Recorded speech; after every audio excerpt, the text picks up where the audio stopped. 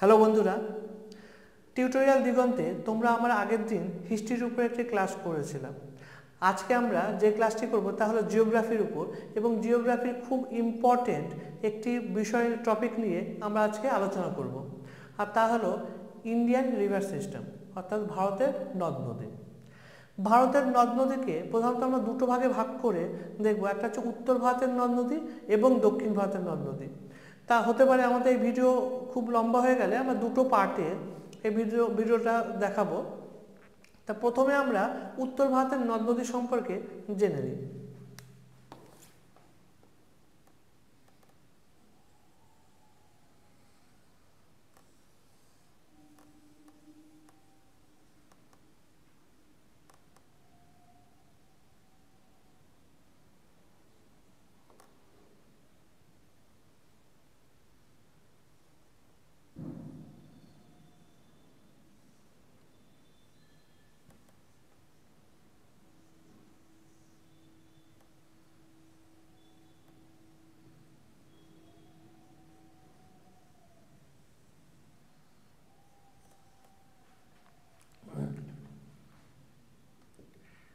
এটি নেপাল, ভুটান, এটা তিব্বত অর্থাৎ চীনের আন্ডারে, এটা পাকিস্তান, আরব সাগর, বঙ্গোপসাগর। উত্তর ভারতের নদ নদীগুলো প্রধানত হিমালয় থেকে উৎপত্তি হয়েছে। তাই এর যে প্রধান তিনটি নদী আছে উত্তর ভারতে, সেই নদীগুলো সম্পর্কে আমরা আজকে জানব। প্রথমে যে নদীটা সম্পর্কে জানব তা হলো সিন্ধু নদী বা ইন্দাস রিভার। এটি তিব্বত অর্থাৎ তিব্বতের মানস সরোবর লেকের কাছ থেকে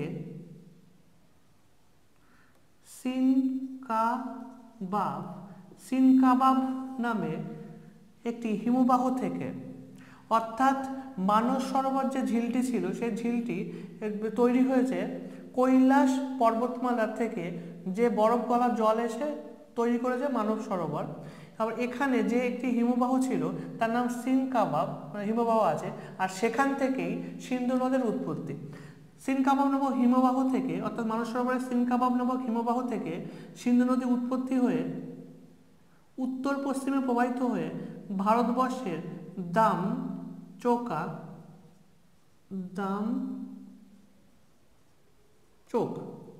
দামচোক নামক স্থান দিয়ে ভারতবর্ষের জম্মু কাশ্মীর প্রবেশ করে, এবং লাদাখ এবং জাসকার এই দুটি মালভূমির মধ্য দিয়ে প্রবাহিত হয়ে পাকিস্তানে প্রবেশ করে, এবং পাকিস্তানের করাচির কাছে এসে বদ্বীপ সৃষ্টি করে আরব সাগরে পতিত হয়। লাদাখ এবং জাসকার এই মালভূমি দুটির মধ্যে দিয়ে প্রবাহিত এই সিন্ধু নদী, এবং লাদাখ মালভূমি লে শহরটি এই সিন্ধু নদীর তীরে অবস্থিত। এই সিন্ধু নদীটি 2880 কিলোমিটার দৈর্ঘ্য, এবং এর প্রমুখ যে সহায়ক নদীগুলো রয়েছে, অর্থাৎ যে 5টা প্রধান উপনদী রয়েছে সেই নদীগুলো সম্পর্কেও আমরা জানব। তার আগে বলে নিই, সিন্ধু নদী এবং তার যে প্রধান উপনদীগুলো রয়েছে, এই নদী যেহেতু ভারতবর্ষের উপর দিয়ে পাকিস্তানে প্রবেশ করেছে, তাহলে পাকিস্তানের জল সরবরাহের একটি প্রধান উৎসই হলো এই নদীগুলি। তার জন্য 1960 সালে পাকিস্তান এবং ভারতবর্ষের মধ্যে সিন্ধু জল বন্টন চুক্তি স্বাক্ষরিত হয়।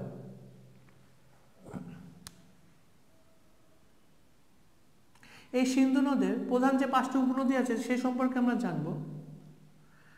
জম্মু কাশ্মীরের শ্রীনগর শহরটির পাশে ভেরিনাগ, শ্রীনগর শহরটির কাছ থেকে ভেরিনাগ নামক স্থানের শেষনাগ নামক একটি ঝিল থেকে ঝিলাম নদী উৎপত্তি হয়।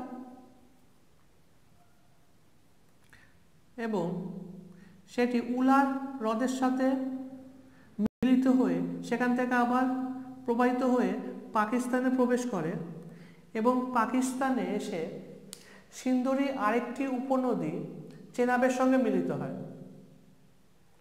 তাহলে শ্রীনগর শহরটি ঝিলাম নদীর তীরে অবস্থিত। ভারতবর্ষের হিমাচল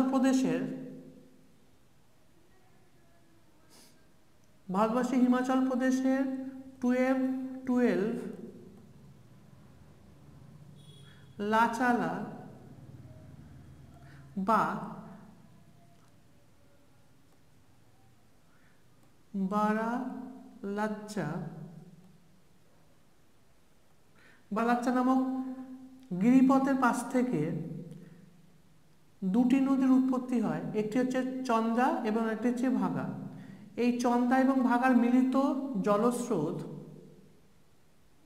চেনাব নাম নিয়ে জম্মুতে প্রবেশ করে এবং সেখান থেকে পাকিস্তানে আসে এবং পাকিস্তানে এসে এই চেনাবের সঙ্গেই ঝিলাম মিলিত হয় এবং এদের মিলিত জলধারা চেনাব নাম নিয়ে প্রবাহিত হতে থাকে।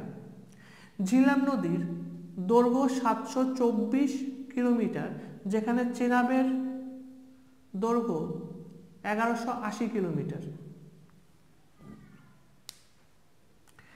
এরপরে এই হিমাচল প্রদেশেরই রোটাং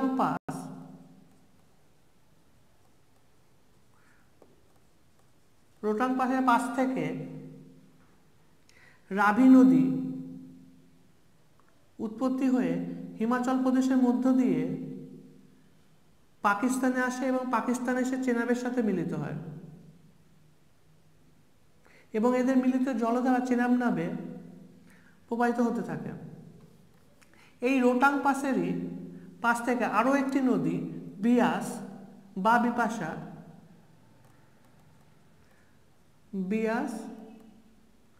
বিপাশা নামক একটি নদী উৎপত্তি হয় এবং পাঞ্জাবে এসে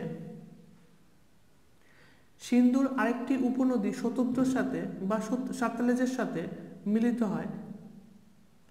সাতলেজ, যেটা এই মানস সরোবরের রাক্ষসতল নামক একটি হিমবাহ থেকে উৎপত্তি হয়, হিমাচল প্রদেশের মধ্য দিয়ে পাঞ্জাবে আসে এবং পাঞ্জাব থেকে পাকিস্তানে প্রবেশ করে চেনাবের সঙ্গে মিলিত হয় এবং চেনাব নাম নিয়ে পাকিস্তানের মিথানকোট নামক একটি স্থানে সিন্ধু নদের সাথে মিলিত হয়। তাহলে এই নদীগুলো সম্পর্কে আরেকটু আমরা জেনে নিই। তাহলে আমি কি বললাম, ঝিলাম এটি ভেরিনাগ নামক একটি স্থানে শেষনাগ নামক ঝিল থেকে উৎপত্তি হয়ে শ্রীনগরের পাশ দিয়ে পাকিস্তানে প্রবেশ করে এবং পাকিস্তানে এসে চেনাবের সঙ্গে মিলিত হয়, যার দৈর্ঘ্য কত 724 কিলোমিটার। চেনাব, যেটা চন্দ এবং ভাগা এই দুটি নদীর মিলিত জলস্রোত, এটা হচ্ছে হিমাচল প্রদেশের বারালাচ্চা বা 12 লাচালা নামক একটি গিরিপথের পাশ থেকে উৎপত্তি হয়ে চেনাব নাম নিয়ে পাকিস্তানে আসে আর এর দৈর্ঘ্য 1180 কিলোমিটার। এই চেনাবই হলো সিন্ধু নদীর সবচেয়ে বড় উপনদী।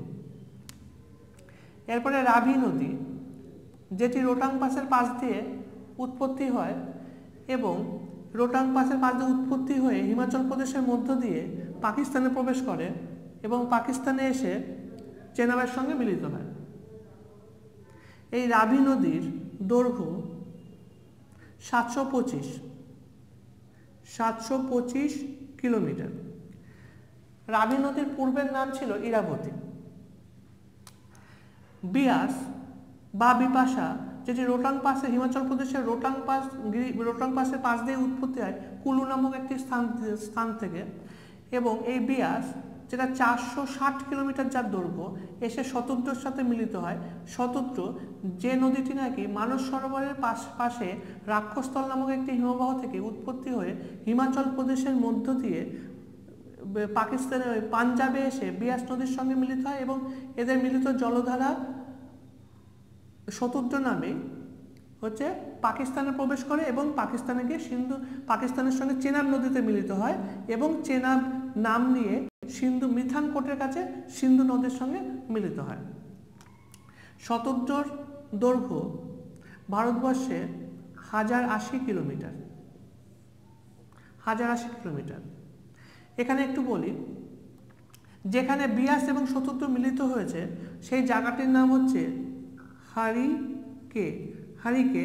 আর এই হারিকে নামক স্থান থেকে একটি খাল, মানে সেচ খাল কাটা হয়েছে, যেটি হচ্ছে ভারতবর্ষের সবচেয়ে দীর্ঘতম খাল, সেচ খাল, যার নাম ইন্দ্রা সেচ খাল, যেটি পাঞ্জাব, রাজস্থান থেকে গুজরাট পর্যন্ত বিস্তৃত। এটি হলো, এই ইন্দ্রা খালটি হলো ভারতবর্ষের সবচেয়ে দীর্ঘতম সেচ খাল। শতদ্রর উপর পাঞ্জাবে ভাকরা এবং নাঙ্গাল এই দুটি বাঁধ অবস্থিত। আর এই ভাকরা বাঁধটির পেছনেই বা ব্যাক সাইডে একটি ট্যাঙ্ক তৈরি করা হয়েছে, যার নাম গোবিন্দ সরোবর ট্যাঙ্ক বা গোবিন্দ সরোবর।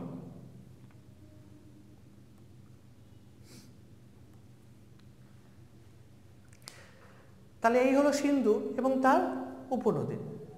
এরপরে আমরা যে নদীটির সম্পর্কে জানব তা হলো ব্রহ্মপুত্র।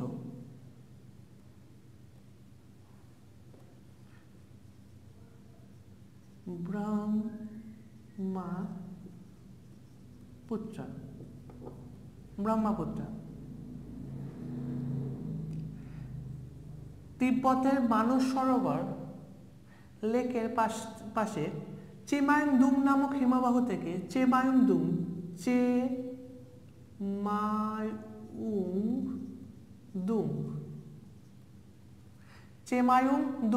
নামক হিমবাহ থেকে সাংপো নাম নিয়ে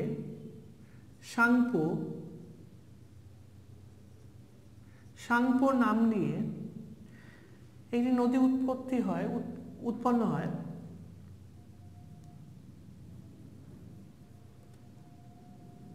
অর্থাৎ চীনের তিব্বতের মানস সরোবরের কাছ দিয়ে চেমায়ুংদুং হিমবাহ থেকে সাংপো নাম নিয়ে একটি নদী উৎপত্তি হয়ে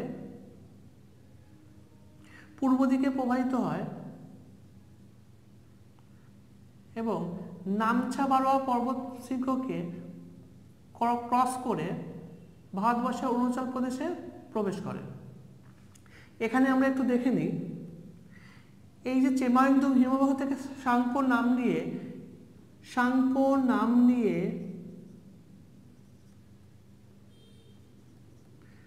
এই নদীটি উৎপন্ন হলো। এই নদীটিকে চীনের লোকরা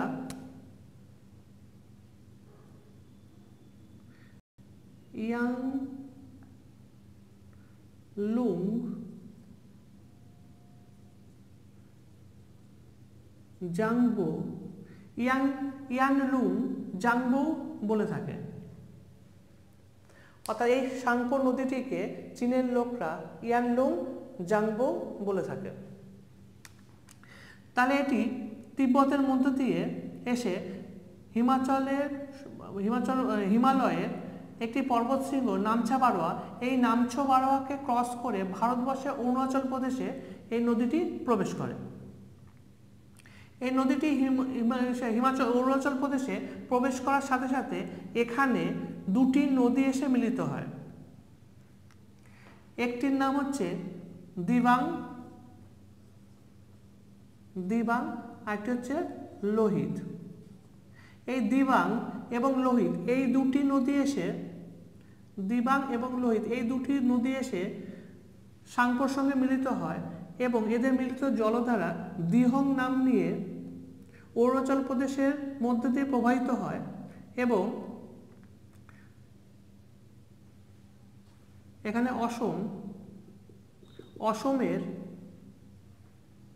অসমের সাদিয়া নামক একটি স্থান দিয়ে অসমে প্রবেশ করে এবং অসমকে সম্পূর্ণ দুটি ভাগে বিভক্ত করে এটি ডিব্রু নামক একটি স্থানে বাংলাদেশে প্রবেশ করে এবং বাংলাদেশে এসে পদ্মার সাথে মিলিত হয়। তাহলে আমরা এই জায়গাটা আরেকবার একটু দেখে নিই। সাংপো নাম নিয়ে তিব্বতের মধ্যে দিয়ে প্রবাহিত হয়ে অরুণাচল প্রদেশে এসে দিবাং এবং লোহিত এই দুটি নদীর সাথে মিলিত হয়ে দিহং নাম নিয়ে অরুণাচল প্রদেশের মধ্যে দিয়ে প্রবাহিত হয়ে যখন সাদিয়া নামক স্থানে এসে অসমে প্রবেশ করে তখন এই অসমে এই নদীটির নাম হয় ব্রহ্মপুত্র। অর্থাৎ অসমেই একমাত্র এই নদীটির নাম ব্রহ্মপুত্র। এবং অসমে ডিব্রু নামক একটি স্থান দিয়ে বাংলাদেশে প্রবেশ করে, আর যখন বাংলাদেশে প্রবেশ করে তখন এই নদীটির নাম হয় যমুনা।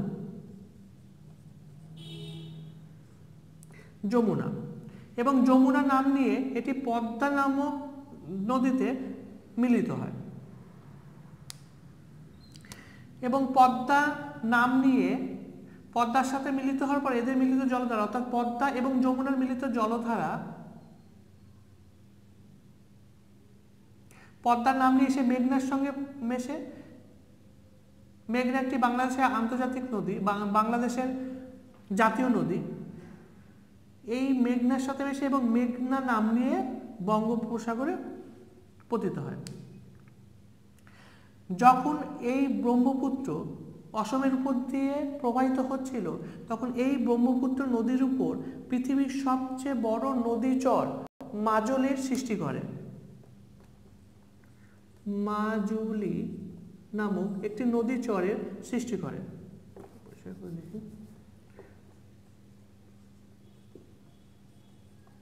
মাজুলি নামক একটি নদীচরের সৃষ্টি করে যেটি পৃথিবীর বৃহত্তম নদীচর। এই মাজুলিকে বর্তমানে নদী দ্বীপ বা নদী জেলা নাম দেওয়া হয়েছে, অর্থাৎ এটিকে নদী জেলা বলা হয়, যেটি সম্পূর্ণ অসমের সবচেয়ে বেশি ধান উৎপাদন কেন্দ্র। এবং এই ব্রহ্মপুত্র বঙ্গোপসাগরে পড়ার আগে ব্রহ্মপুত্র এবং গঙ্গা পৃথিবীর সবচেয়ে বড় বদ্বীপ সৃষ্টি করেছে, এটা গাঙ্গেয় ব্রহ্মপুত্র বদ্বীপ নামে পরিচিত। অর্থাৎ পৃথিবীর সবচেয়ে বড় বদ্বীপ সৃষ্টি করেছে ব্রহ্মপুত্র এবং গঙ্গা মিলে। এদের দুজনের বদ্বীপ হচ্ছে পুরো পৃথিবীর মধ্যে সবচেয়ে বড় বদ্বীপ। তাহলে এই ব্রহ্মপুত্রের বেশ কয়েকটি উপনদী রয়েছে, সেই উপনদীগুলো কি কি? ব্রহ্মপুত্রের উপনদীগুলো হলো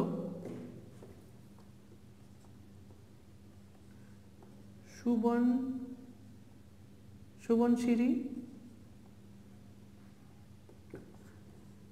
ধানসিঁড়ি, কেমাং, তিস্তা, তোরসা,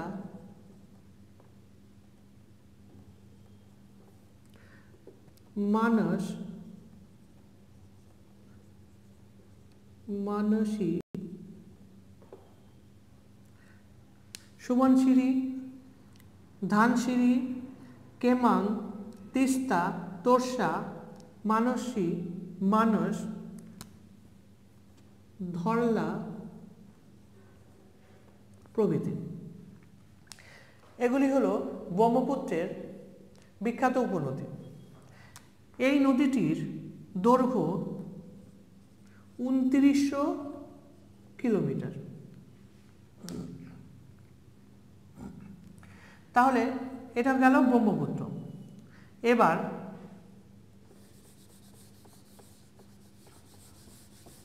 আমরা ভারতবর্ষের সবচেয়ে দীর্ঘতম নদী অর্থাৎ এককভাবে ভারতবর্ষের সবচেয়ে দীর্ঘতম নদী অর্থাৎ গঙ্গা সম্পর্কে জানব।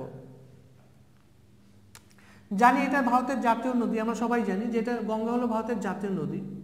এই নদীটির উৎপত্তি আমরা কোথা থেকে হয়েছে, কীভাবে হয়েছে এবং কোথায় গিয়ে পতিত হয়েছে সেই সম্পর্কে আমরা জানব।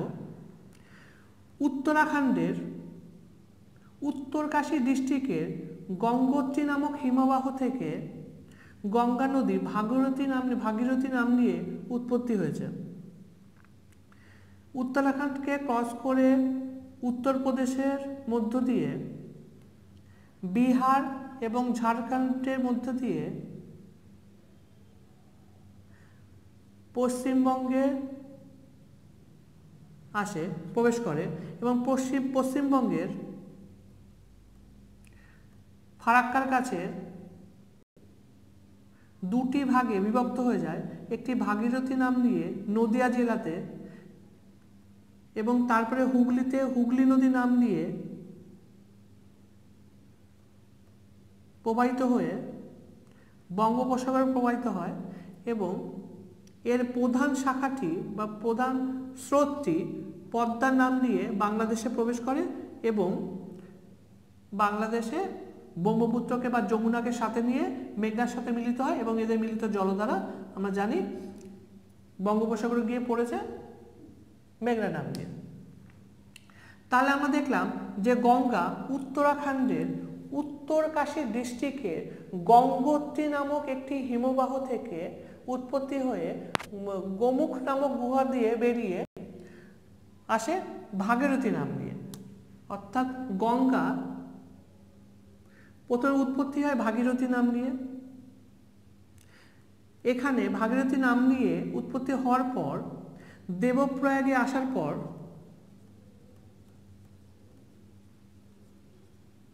দেবপ্রয়াগ নামক একটি স্থানে আসার পর অলকানন্দার সাথে মিলিত হয়।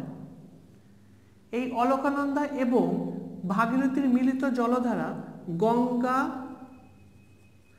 নাম নিয়ে প্রবাহিত হয়।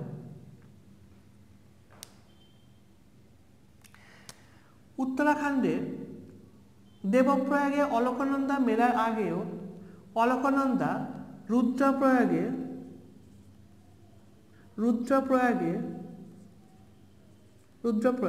এই রুদ্রপ্রয়াগ নামক একটি স্থানে মন্দাকিনী নামক একটি নদীর সাথে মিলিত হয় এবং এদের মিলিত জলধারা অলকানন্দা নাম নিয়ে ভাগীরথীতে মিলিত হয়। এছাড়াও কর্ণপ্রয়াগ নামক আরেকটি স্থানে এই অলকানন্দার সাথে পিণ্ডার নামক একটি নদী মিলিত হয়েছিল। অর্থাৎ কর্ণপ্রয়াগে পিণ্ডার এবং অলকানন্দা মিলিত হয়ে এদের মিলিত জলধারা অলকানন্দা নাম নিয়ে রুদ্রপ্রয়াগে আসে। রুদ্রপ্রয়াগে মন্দাকিনী নদীর সঙ্গে মিলিত হয়ে এদের মিলিত জলধারা অলকানন্দা নাম নিয়ে দেবপ্রয়াগে এসে ভাগীরথীর সঙ্গে মেশে এবং ভাগীরথী এবং অলকানন্দার মিলিত জলধারা গঙ্গা নাম নিয়ে প্রবাহিত হয়। গঙ্গা হরিদ্বার পর্যন্ত তার খরস্রোতা বজায় রাখে। অর্থাৎ গঙ্গা নদীর যে তিনটি পর্যায়ে আমরা দেখতে পাই, অর্থাৎ উচ্চ প্রবাহ, মধ্য প্রবাহ এবং নিম্ন প্রবাহ, তা এই নদীটির উচ্চ প্রবাহ আমরা ধরি হরিদ্বার অবধি। হরিদ্বারের পর থেকে গঙ্গা নদী যখন উত্তরপ্রদেশে প্রবেশ করে তখন সমভূমিতে প্রবেশ করে এবং এটি ছিল তার মধ্যগতি। এই উত্তরপ্রদেশে প্রবেশ করার সময় গঙ্গার সঙ্গে বেশ কয়েকটি নদী মিলিত হয়েছে। এর বাম তীরের নদীগুলি যেমন রামগঙ্গা উত্তরপ্রদেশের কনৌজে এসে গঙ্গার সঙ্গে মিলিত হয়। ঘরগড়া নামক একটি নদী যেটি নেপালের উপর দিয়ে অর্থাৎ তিব্বত এবং নেপালের বর্ডার দিয়ে উৎপত্তি হয় এবং বিহারের কাছে এসে গঙ্গার সাথে মিলিত হয়। কোশি নামক আরেকটি নদী যেটি সিকিম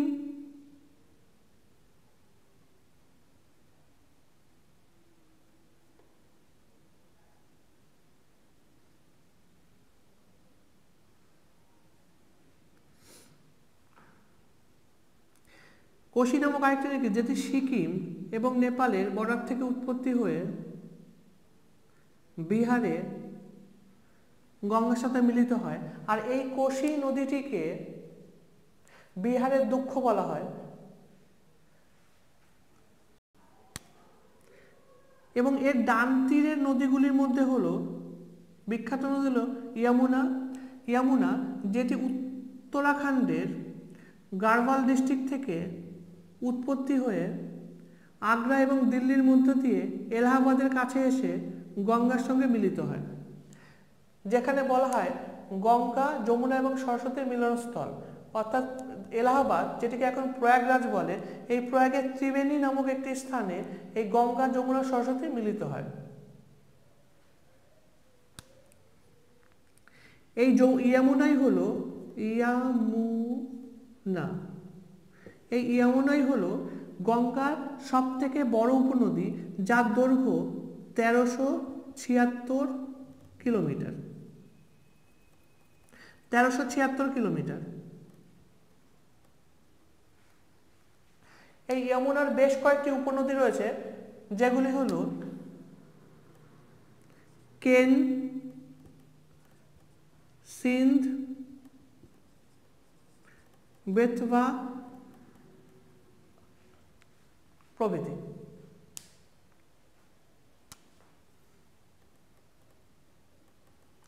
এছাড়াও মধ্যপ্রদেশের অমরকণ্টক নামক স্থান থেকে একটি নদী উৎপত্তি হয়ে বিহারে এসে গঙ্গার সঙ্গে মিলিত হয়, যেটি হলো সোন নদী। এই সোন একটি উত্তরবাহিনী নদী। বেতবা, সিন্ধ এগুলোর মতোই চম্বল, যমুনার আরেকটি উপনদী ছিল চম্বল। এই চম্বল, বেতবা মতোই সোন হলো গঙ্গার একটি উত্তরবাহিনী নদী। যেমন চম্বল, বেতবা, সিন্ধ এগুলি হচ্ছে উত্তরবাহিনী নদী, যমুনার উপনদী। সেরকমই সোন গঙ্গার একটি উত্তরবাহিনী নদী। তাহলে গঙ্গার ডান তীরে দুটি বিখ্যাত নদী হলো যমুনা যমুনা এবং সোন, এই দুটি।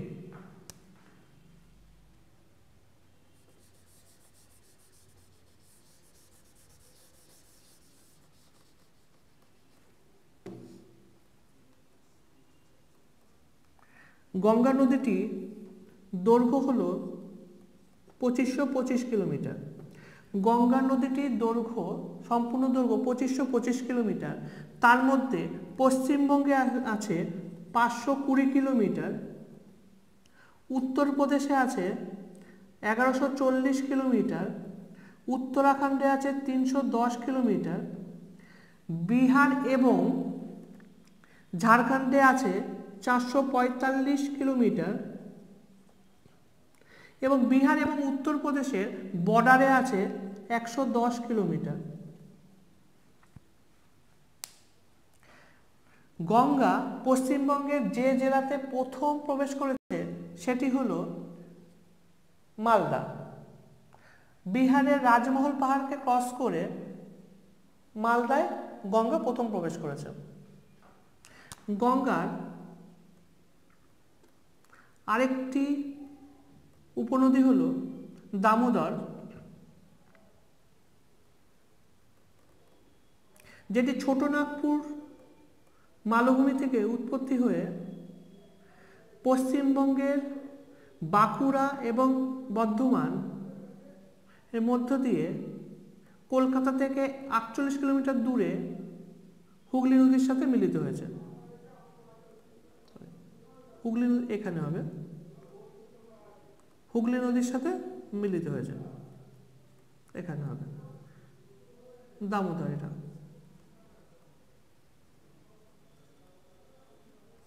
দামোদরকে পশ্চিমবঙ্গের দুঃখ বলা হতো, সরো অফ বেঙ্গল।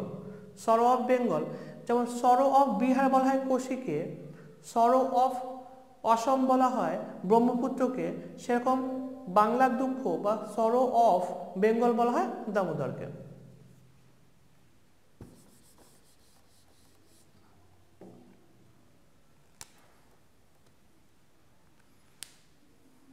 তা এই ছিল উত্তর ভারতের নদ নদী।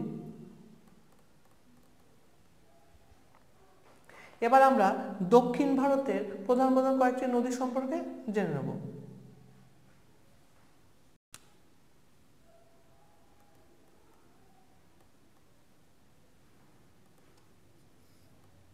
মধ্যপ্রদেশের যদি এখানে আমরা বিন্ধ্য পর্বতকে দেখি, মধ্যপ্রদেশের এখানে যদি আমরা সাতপুরা এই পর্বতটাকে ধরে নিই, তাহলে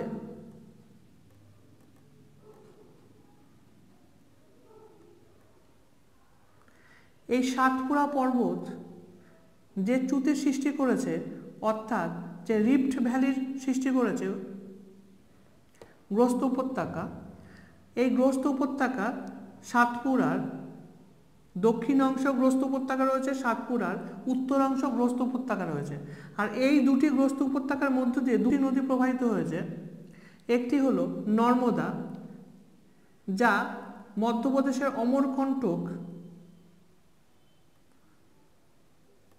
পর্বতমালার পাদদেশ থেকে উৎপত্তি হয়ে মধ্যপ্রদেশের মধ্য দিয়ে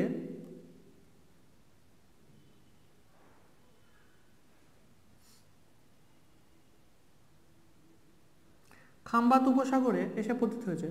একটু নিচে আঁকি, একটু এখানে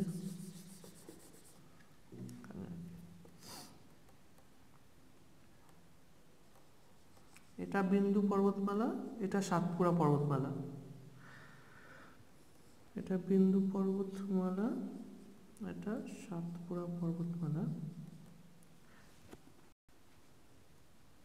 সোন নদী।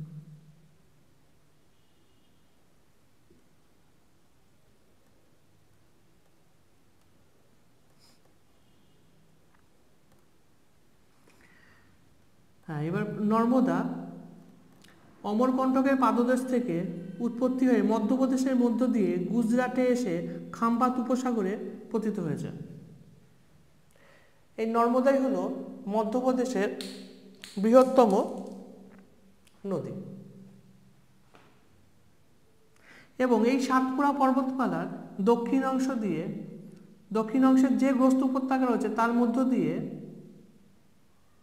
একটি নদী অর্থাৎ তাপ্তি নদী প্রবাহিত হয়ে গুজরাটের কাছে খাম্বাত উপসাগরে পতিত হয়েছে। তাপ্তি নদীর উৎপত্তি হয়েছে মধ্যপ্রদেশের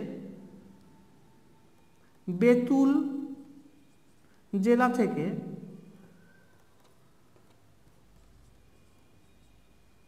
বেতুল জেলা অর্থাৎ বেতুল জেলার মুলতাই নামক একটি স্থান থেকে সেখান থেকে উৎপত্তি হয়ে পশ্চিম দিকে প্রবাহিত হয়ে মধ্যপ্রদেশের মধ্য দিয়ে এবং গুজরাটের মধ্য দিয়ে গিয়ে খাম্বাত উপসাগরে পতিত হয়েছে। নর্মদা এবং তাপ্তি এই দুটি হলো ভারতবর্ষের দুটি পশ্চিম বাহিনী নদীর উদাহরণ, অর্থাৎ ভারতবর্ষের যে সকল পশ্চিম বাহিনী নদী রয়েছে তার মধ্যে এই দুটি হলো প্রধান, অর্থাৎ যারা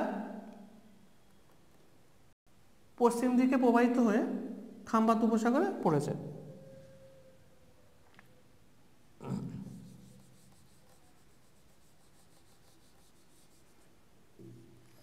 তাপ্তির একটি প্রধান উপনদী হলো পূর্ণা। এই তাপ্তি নদীর একটি প্রধান উপনদী পূর্ণা এবং নর্মদা নদীটিতে একটি ধোঁয়াদার জলপ্রপাতের সৃষ্টি হয়েছে, অর্থাৎ ধোঁয়াদার জলপ্রপাতটি নর্মদা নদীতে অবস্থিত। এরপরে দক্ষিণ ভারতের বা উপদ্বীপীয় ভারতের সবচেয়ে দীর্ঘতম নদীটি আমরা দেখব, অর্থাৎ গোদাবরী। মহারাষ্ট্রের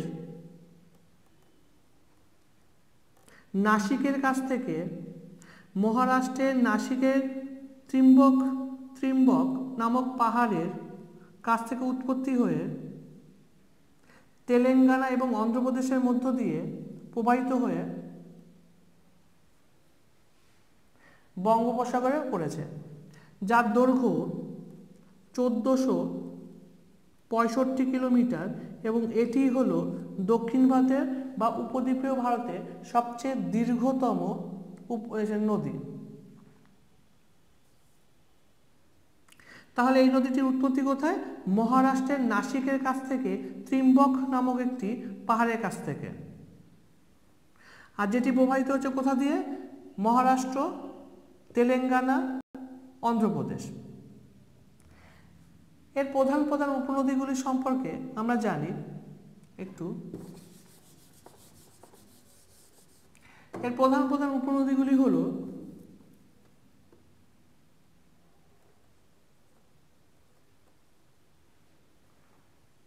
মঞ্জরি,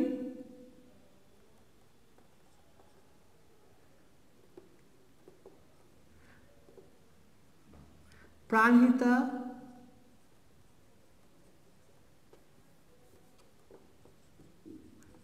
ইন্দ্রাবতী,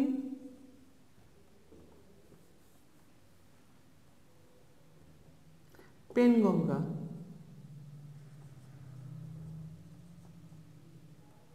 তাহলে মঞ্জরি, প্রাণহিতা, ইন্দ্রাবতী এবং পেনগঙ্গা এগুলি হলো গোদাবরীর প্রধান প্রধান উপনদী। গোদাবরীকে আমরা বৃদ্ধ গঙ্গা বা দক্ষিণী গঙ্গা বলে থাকি। এই দক্ষিণী গঙ্গা এবং দক্ষিণ ভারতের গঙ্গা নিয়ে অনেক রকম তর্ক বিতর্ক আছে, অর্থাৎ মতামত রয়েছে। কেউ গোদাবরীকে দক্ষিণ ভারতের গঙ্গা বলে, কেউ কাবেরীকে দক্ষিণ ভারতের গঙ্গা বলে। তবে এই দুটোকেই দক্ষিণ ভারতের গঙ্গা বলা হয়ে থাকে। তবে গোদাবরী হলো দক্ষিণী গঙ্গা বা বৃদ্ধা গঙ্গা। এবং এরপরে আমরা যে নদীটা দেখব তা হলো কৃষ্ণা। কৃষ্ণাও মহারাষ্ট্রের মহাবালেশ্বর পাহাড়ের কাছ থেকে উৎপত্তি হয়ে কর্ণাটক, তেলেঙ্গানা এবং অন্ধ্রপ্রদেশের মধ্য দিয়ে বঙ্গোপসাগরে পড়েছে, যার দৈর্ঘ্য হল 1400 কিলোমিটার। এই কৃষ্ণার প্রধান প্রধান উপনদীগুলি হল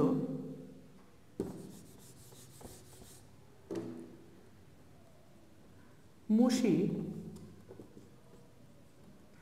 তুঙ্গা, ভদ্রা,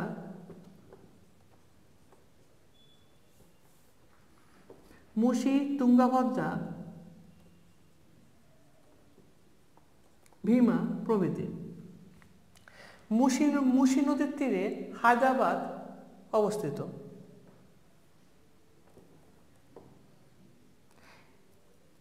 এই কৃষ্ণায় নাগার্জুন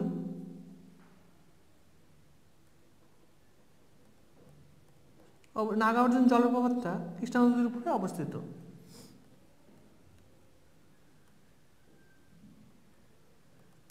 এরপরে আমরা যে নদীটি সম্পর্কে দেখব তা হলো কাবেরী। কর্ণাটকের তাল কাবেরী নামক স্থান থেকে কাবেরী নদী কর্ণাটক এবং তামিলনাড়ুর মধ্যে দিয়ে বঙ্গোপসাগরে পতিত হয়েছে, যার দৈর্ঘ্য প্রায় 800 কিলোমিটার। এই কাবেরী জলবন্টন নিয়ে কর্ণাটক এবং তামিলনাড়ুর মধ্যে ডিসপুট রয়েছে। কাবেরীর প্রধান প্রধান উপনদীগুলি হল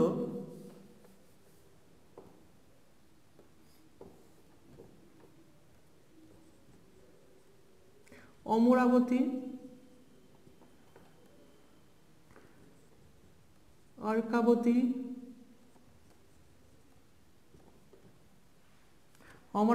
অর্কাবতী, হেমাবতী প্রভৃতি, এবং ভবানীও আছে। ভবানী এগুলি হলো কাবেরীর প্রধান প্রধান উপনদী। দক্ষিণ ভারতে আরেকটা বিখ্যাত নদী যেটি হলো মহানদী, এখানে অর্থাৎ ছত্তিশগড়ের রায়পুর ডিস্ট্রিক্ট থেকে ছত্তিশগড়ে যে ডান্ডাকারণ্য যে মালভূমি রয়েছে সেই মালভূমির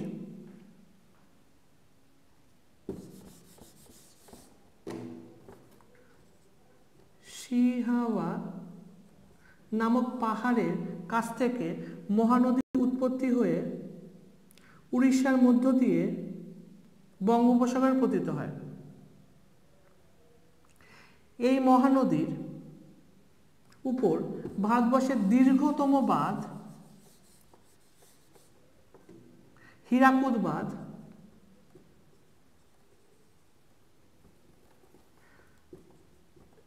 হীরাকুদ ড্যাম বা হীরাকুদ বাঁধ, যেটি ভারতবর্ষের সবচেয়ে দীর্ঘতম বাঁধ অবস্থিত। এই মহানদীর বিখ্যাত উপনদীগুলি হল মান্দ, টেল প্রভৃতি।